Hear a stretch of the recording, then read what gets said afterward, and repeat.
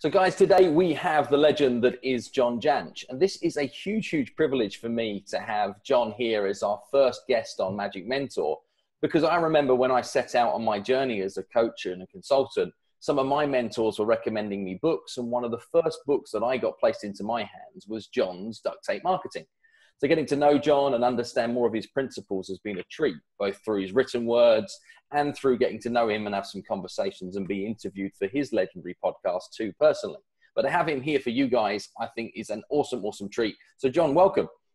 Hey, thanks, Phil. Boy, first interview, setting the bar. I mean, it's it's nowhere but up from here, I suppose, right? Something like that, something. So John, where in the world are you right now? I am in Kansas City, Missouri, right smack dab in the middle of the United States. Oh, wow. So good part of the US. I've done 35 of the states, and Kansas is still somewhere I haven't been, and Missouri is somewhere I still haven't been. So I need to get out and come and see you. Well, it's one of those I have to give a lot of geography lessons because I'm in Kansas City, but I'm in Missouri, which really, really confuses a lot of people. Yeah, and I think most of the listeners right now are going to be in the UK, and they'll have no idea where any of that is. So let's help them out a second. Tell us where that is in that big land mass of the United States. So really the absolute center of the United States, if you were to measure, with all the tools that they have, is about 40 miles from me. So if you can imagine, that, just take a pin and put it about as close to the middle on the map of the United States, and you'll hit Kansas City. A couple, major rivers, run through here and split and go off into many, many states. We're mostly plains for Kansas, or it's really the end of what they call the deciduous forest. I mean, we have so many ecosystems here in the United States, but so the Great Plains kind of start really right here at our doorstep. Gotcha. Now, John, you're very much talked about here in the US as the small business marketing guy, that go-to guy when it comes to finding things that work, that allow small businesses and entrepreneurs to find themselves more customers. But how does one get started in becoming that? Give us a bit of a potted backstory. How do you turn to being the guy that everybody talks about today? Well, I think a great deal had to do with the fact that I really do love working with small business owners, and I built my entire business, in fact, structured my entire business so that I could do that, even though that wasn't how I started. But I think another ingredient, quite frankly, is that there were a lot of companies, a lot of individuals, a lot of brands that just didn't care about small business that much. And of course they do now. Everybody wants to start a business now. And you see all these startup initiatives that are well funded by enterprise and by, large brands. But really going back 10, 15 years ago, that wasn't the case. And so I think partly timing and combined with really a passion for helping those folks. I had worked for very large organizations as well. And I just think there's something both equal parts terrifying and gratifying about working for that person who is actually going to write the check to pay for the results that you've got them. And I'm really very driven by kind of helping small business owners because I think quite frankly, you get this marketing part figured out. Not only do you grow your business and maybe make more revenue, but I think if you do it the way that we preach, at least, you get your life back too. Hey, gotcha. So there's some balance in there. And where did this whole journey start for you, though? So where did you kind of realize that marketing was where it's at? Give us kind of a John Jantsch potted history. Well, I mean, right out of college, I actually went to work for an ad agency for about 5 years and just found that I was very unsettled. I wanted to do something new every day. I wanted to run my own show. And so I just, without really any planning, started my own agency. And I think my superpower, if I have one, is curiosity. I'm just very curious about how things work and why they work and how they could work better and how you could apply something that nobody else was applying to, your situation. And so, that really led me to working with small businesses, quite frankly, because I think that's the life of the small business. And really, and we were talking, off air about this before we started the interview. I found that I loved working with small business owners, but it was very hard. I mean, they had the same problems and challenges. And if I came in and said, "What do you want?" Okay, we'll go figure out how to do that. I was really chasing my tail. It was very hard to be profitable. So I decided that I was going to create a very systematic and different approach to marketing and say, where I could walk in and say, here's what I'm going to do. Here's what you're going to do. Here are the results we hope we can get. By the way, here's what it costs. Do you want it or not? And as a salesperson, all of a sudden it got a lot easier. They either said yes or no. And if they said no, I was down the road. If they said yes, I said, okay, let's get, here's the process for getting started. So it really simplified the world for me. And what I found, and of course, this is where most brilliant innovations come from. What I found was it was actually very frustrating for small business owners to figure out how to buy marketing services. And so a lot of them told me, wow, this is a breath of fresh air. You'll do it all. You'll start with strategy. I know what the price is. This is great. So that really turned into something that I knew I was on to something that could scale.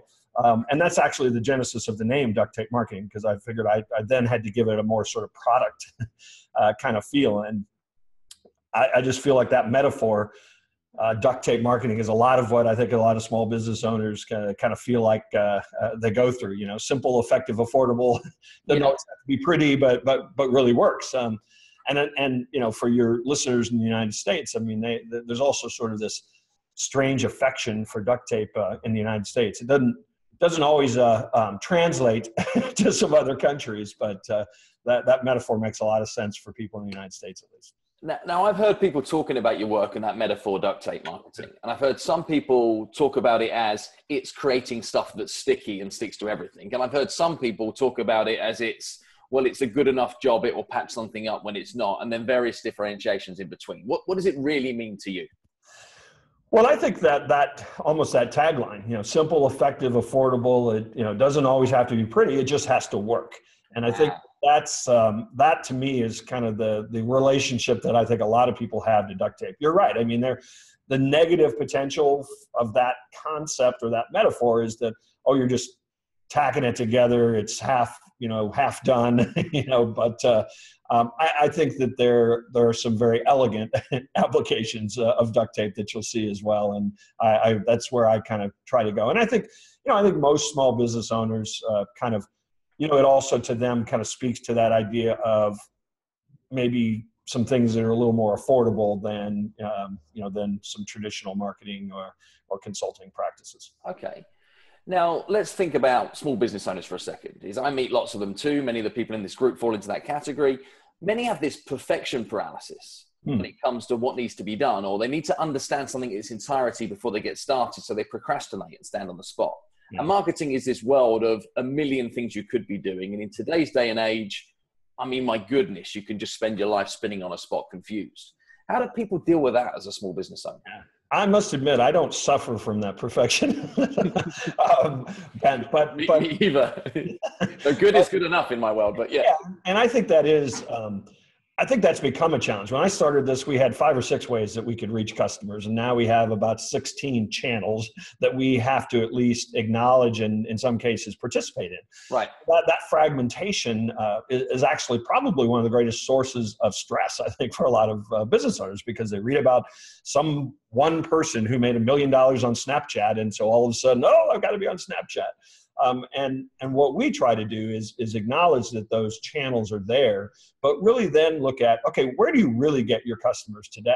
And if sales is it, if word of mouth is it, if SEO is it, well, then how can we actually, instead of saying we have to be everywhere, how can we look at another couple channels and say, okay, if sales is how we get most of our clients, how can we use these other channels to make sales stronger? How can we use content, for example, to enable our salespeople to be more effective or to get involved in the customer journey at an earlier point? Right. That's what we try to do and it really comes down to focus then, so we may experiment in some other channels. We may have a hypothesis about, say, Facebook advertising, and we'll experiment and fail fast or succeed and decide whether or not we want to then put energy into it. But a lot of my focus is helping people understand that they need to amplify what's already working instead of just fragmenting. Okay. So you talked there, you moved from 6, 7 channels to now you have 16 channels. We were talking with the group about choosing your channels just a couple of days back. And how do you choose them? Because you obviously had to evolve through that. Yeah.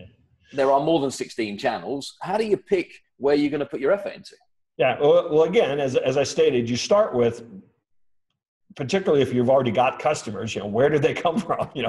What's been your most effective channel? And that's, that maybe sounds like an oversimplification, but so often people want to give up on something that's actually working. I can't tell you how many people have told me over the years that they get most of their business by way of referral, and then they do absolutely nothing like referrals. Right. And I think that's where we start. So you start with, how's it happening? Okay, how can we then look at the channels that we think would make the most sense to integrate with that?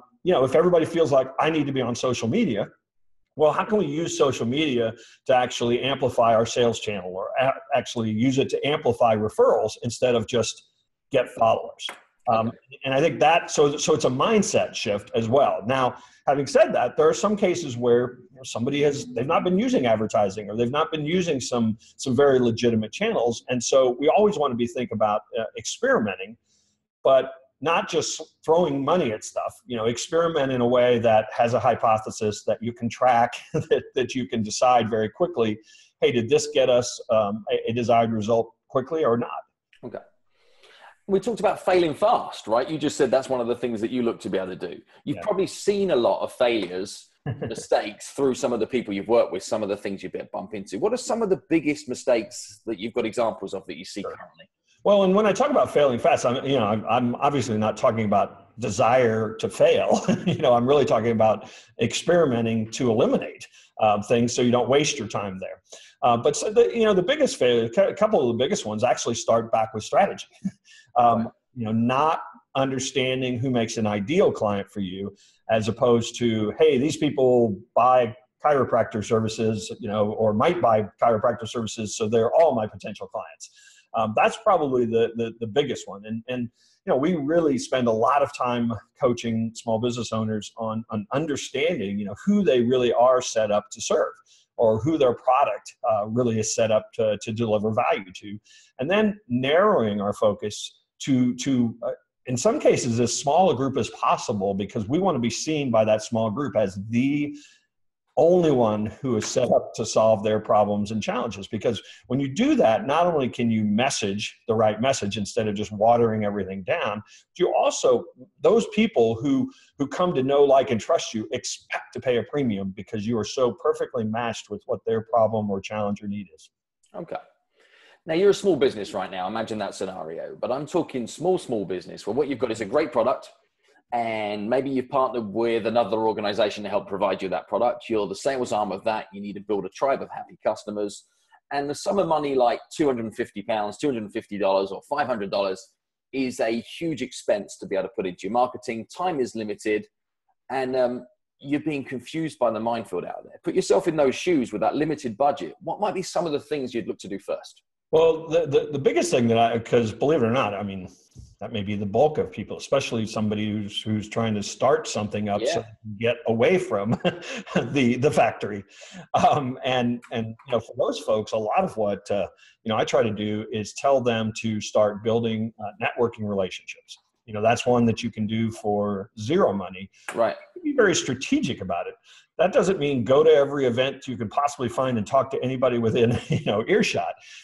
One of the things I love to do is say, okay, who else has a community and already has a tribe that might, that there might be a reason why they would want to partner with you, or at least introduce you to their tribe because you have something that they think is valuable. Quite frankly, this interview is an example of what. Yeah.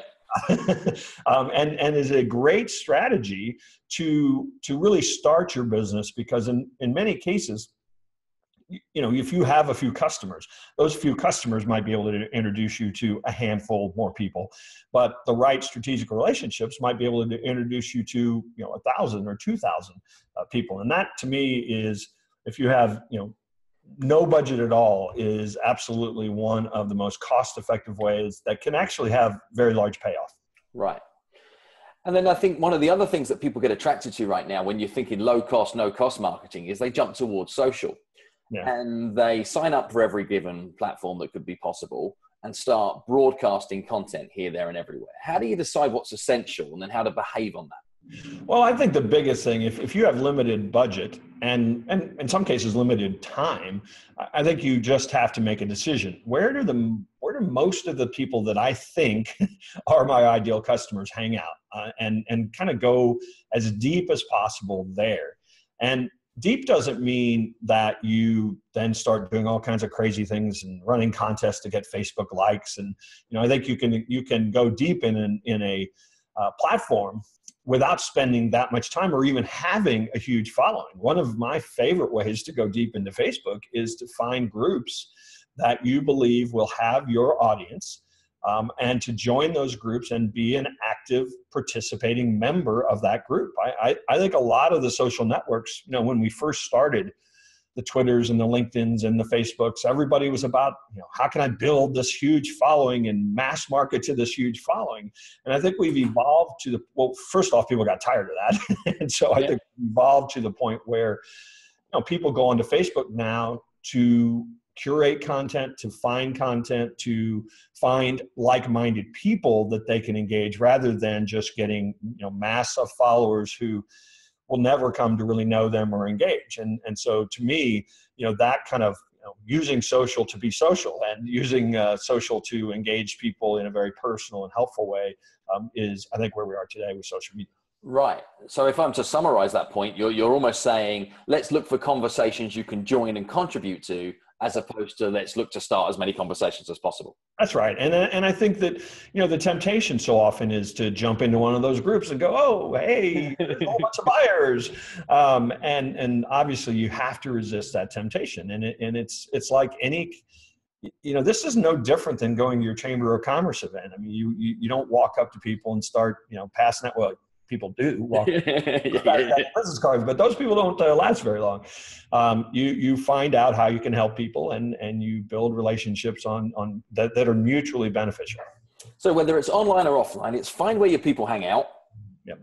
Go hang out with those people, listen, and find the contributions that you can make to their conversations where you can add value without being pushy to win that know, like, trust piece. That's right. And then opportunities start to happen. That sounds so simple. Why do people make it so difficult? Well, quite frankly, there's a lot of pressure to eat and pay the bills. And so I think that complicates things, because a lot of times people are like, this all sounds great, but it sounds like it's going to take a lot of time. And I think that's probably the greatest challenge, is that people need to make money. They need to make sales. And so a lot of times they will shortcut, what it actually takes to build a loyal tribe.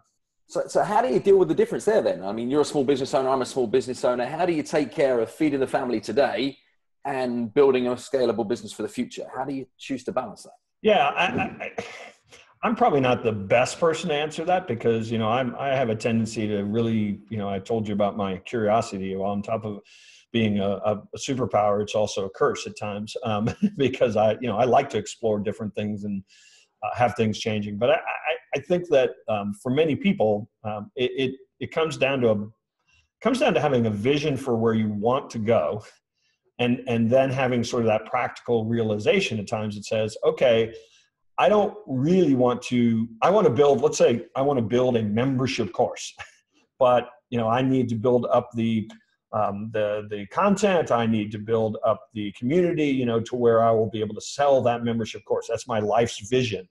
So what that means is maybe you then go out and find a couple people that would be ideal for that membership course, and you personally mentor them, or you do consulting, or, you figure out ways to get paid to develop your vision.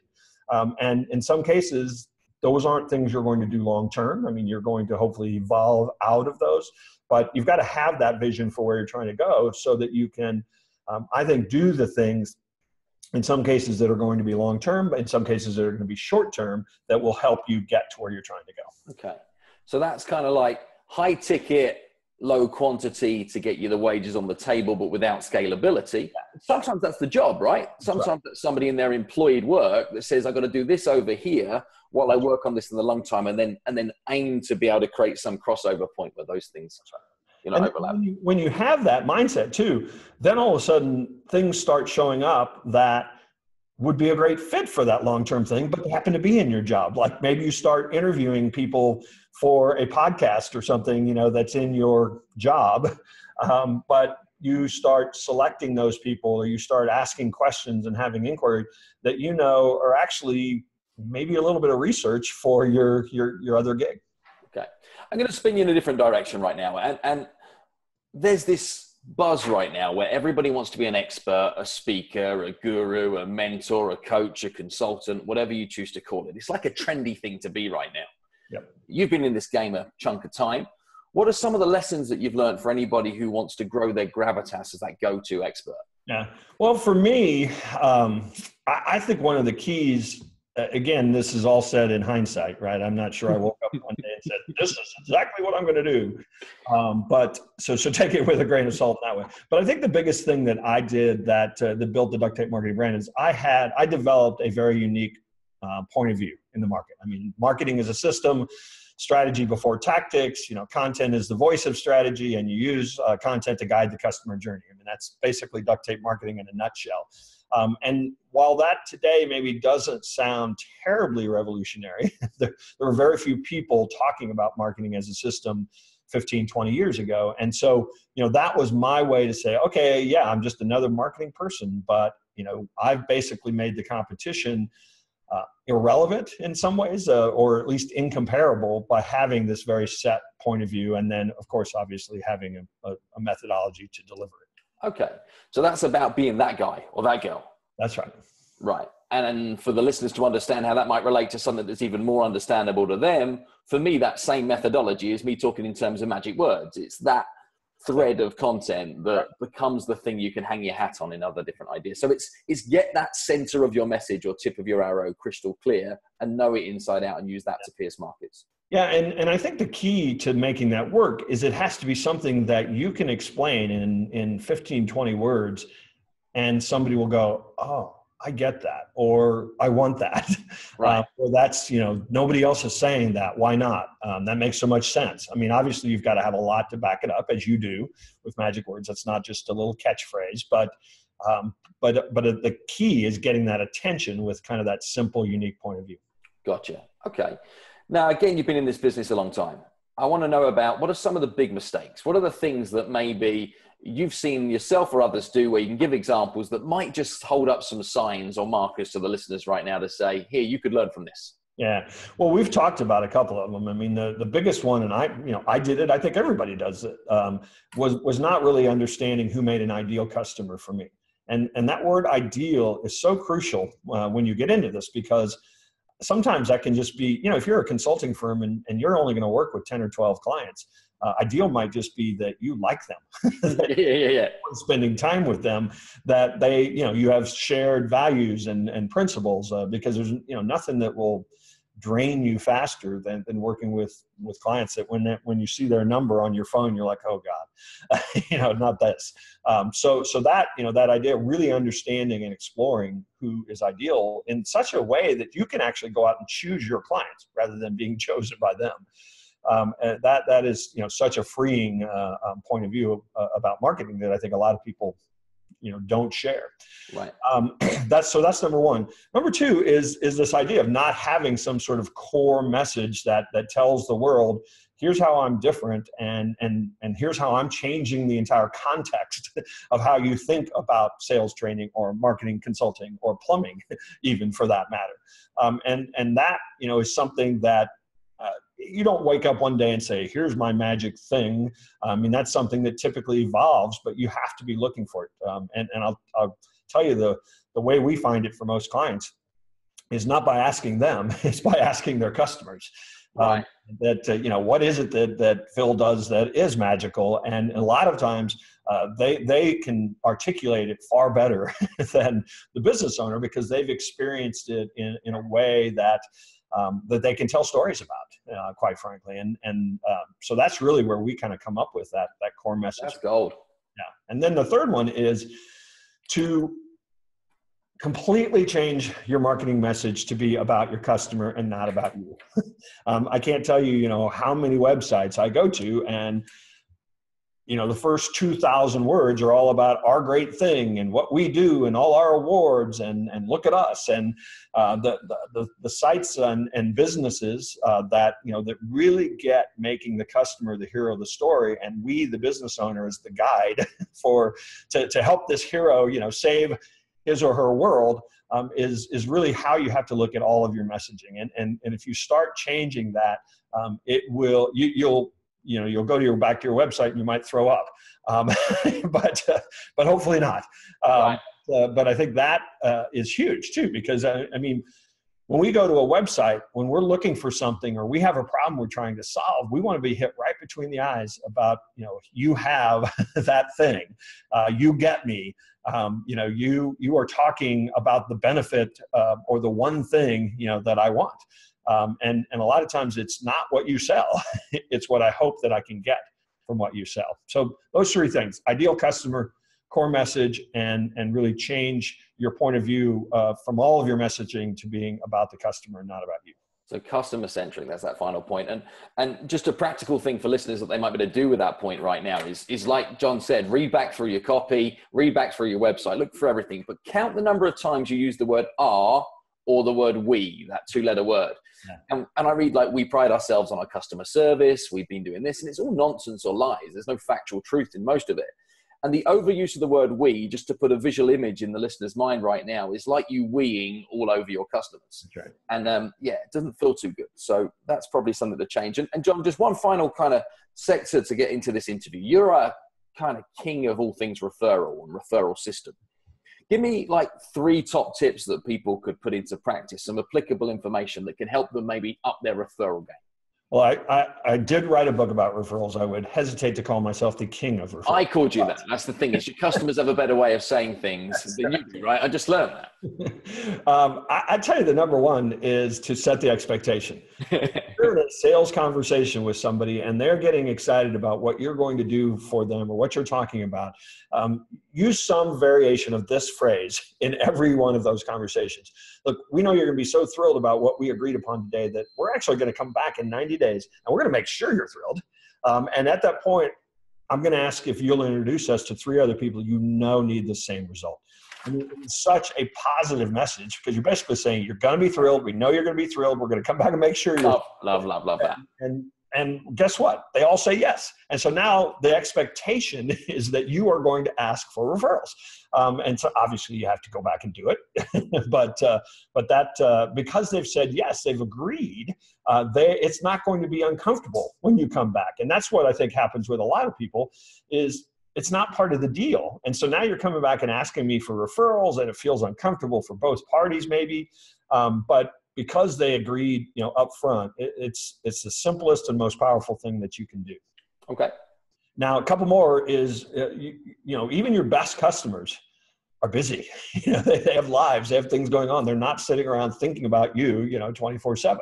So you have to make it easy for them to refer you. And in some cases, it might be as simple as once a quarter, send out a gift certificate and say, hey, use this to buy products or services, but here's another one to give to a friend. And give them something tangible that, so when they've had that conversation with somebody, they go, oh, wait a minute, I know, here's this, go get this, this discounted service or this introductory offer. So put things in their hands, make it tangible. And then the third thing, I think you asked me for 3. So here's number 3 is to create, we all have those 20%ers, the people that do seem to sit around and think about you a lot and think about ways to help you. So make sure that you build a community of I call them champions. Those people that want to do stuff for you, let them help. Let them provide customer service for you. Let them, hold events so that they can meet each other and create a whole network of people. Maybe give them something once a year or something, but just really acknowledge the fact that these are your champions, and you can do that in a lot of ways. I'm sure, Phil, in some of your group activities, you have some really active people that are just great go-getters, and they talk about it and they recruit people for the community. Those folks, can almost become mentors inside of it and provide a whole nother layer of success because, I think there's so many companies out there that they, here's our customer. We did what we said we would do. They paid us, everything's great. And I think that when you get those evangelists and you really take care of them, you will find that they will become a tremendous source of leads for you. Awesome. Now, final question, just in terms of the interview, is what's something I should have asked you that I didn't ask you that would allow you to convey maybe one of your best ideas, best stories, best pieces of information? So many people do that interview technique, what you just did there. I always stumble on it because I just let it all out. I don't hold anything back. And so I get to that question in the interview and I'm like, I don't know. I got nothing. I think the biggest thing is if I'm going to give you, and I'm not saying that this is easy, this is something that takes work, it takes paying attention, it takes reaching out, but I think the strongest thing that you can do, because it will infuse all of your emails, all of your copy, all of your ads, is to understand why people really do buy from you. And what I mean by that is in my case, nobody wakes up and says, I'm going to go out and get me a little bit of marketing consulting today. I mean, nobody wakes up and says that, but they do say, I wish marketing wasn't so hard. Or they do say, how come my competitors are ranking higher than me in the search engines? And those kinds of trigger phrases are the types of things that I need to be communicating that I have an answer to. You know, these are the problems we solve. Should be a page of content on your website or in your sales little kit there, so that you can pull those out whenever you hear those kinds of phrases. Gotcha. Gotcha. And that's really great advice. John, we're bringing the thing to a close, and I want to know what we can do for you. Now, we love your work. The guys in my group have been reading your book. They've been waxing lyrical about some of the takeaways they have as they work on through it. What are some of the things that we can do for you to help perhaps be some of those champions or advocates for you in your business? Well, take a look at ducttapemarketing.com. That's where I hang out and put content. I love to hear from readers. I'll tell you the one thing, that if those of you that have picked up the book and read it cover to cover, tell me what you've taken action on. Write to me. It's just John at Duct Tape Marketing. Write to me. Tell me what you've taken action on. I love hearing that. Every time somebody says, "Oh, we loved your book. It was awesome," I always fire right back and say, "What did you do because you read this book?" And I would, love to hear that from you. Those of you that are marketing consultants or small agencies, or you want to be, check out ducttapemarketingconsultant.com, because I'm training and partnering with marketing consultants to hopefully kind of save the world of small business, one business at a time. Okay. And social channel wise, where's the best place that you hang out? Where do you have most of your conversations? Where do you want people to connect with you? Sure. Probably at, Facebook is probably the place that I do the most communication and conversation these days. I was one of those people that started, 10 years ago on Facebook, or whenever they allowed us old people in. So I probably have as much on I don't use my personal profile for too much personal. It's kind of all mixed together. So it's just John Jantsch on Duct Tape or on Facebook. Gotcha. Well, John, it's been an absolute blast having you on. It's really been great to get to know you. And thank you just for your honest conversational style and giving us some of the things that have come out of your experience. I know the listeners will have huge benefit. I've certainly enjoyed just getting to know a little bit more about how things work in your world. So thank you for being part of Magic Mentor and helping us kick this show off with a bang. No, I appreciate it, Phil. It's a lot of fun.